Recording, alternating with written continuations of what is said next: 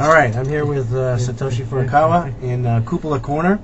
And Satoshi, we've been asking everybody a question, everybody on the crew a question. So I want to ask you a question too. But how long have we been up here together?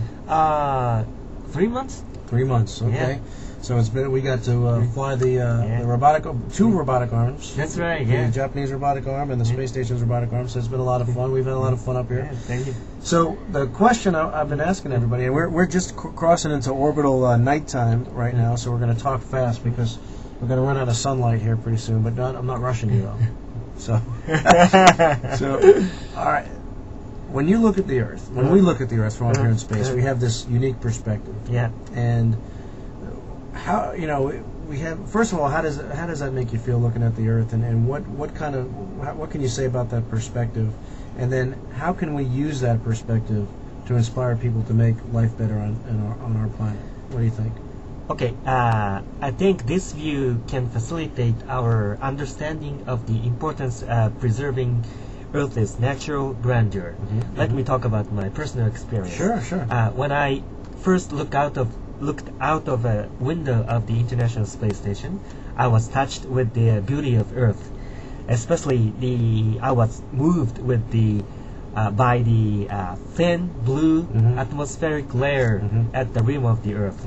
I understood that the beautiful atmospheric layer protects Earth from harsh environment in space, and I realized that we needed to preserve our mother planet's Earth natural splendor.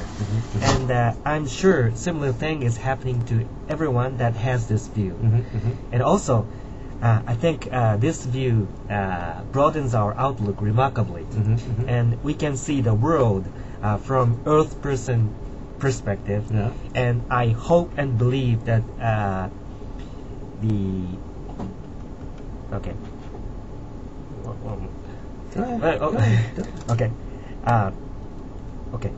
I hope and believe that we can avoid too much nationalism. Okay, so may peace prevail on Earth.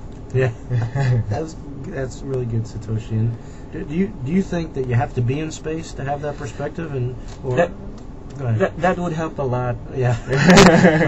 But how can we, since everybody can't go to space, how can we share that, and how can we inspire people to make a difference on our planet?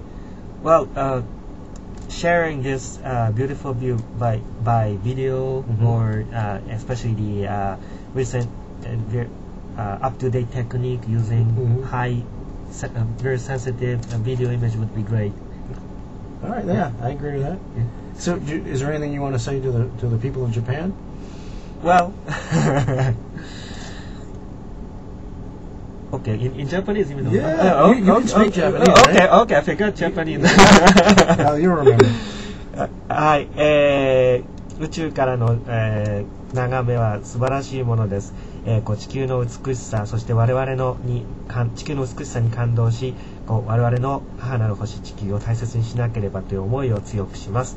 そして広がった視野によって地球人として、広い視野から、見ることができるのではないかと思います。世界が平和でありますように。Translate it, please. Well, basically he said, no.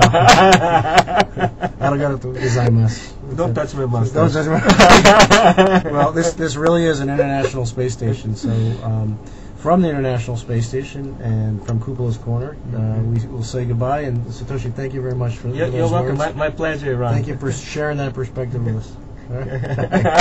Thanks. You're welcome.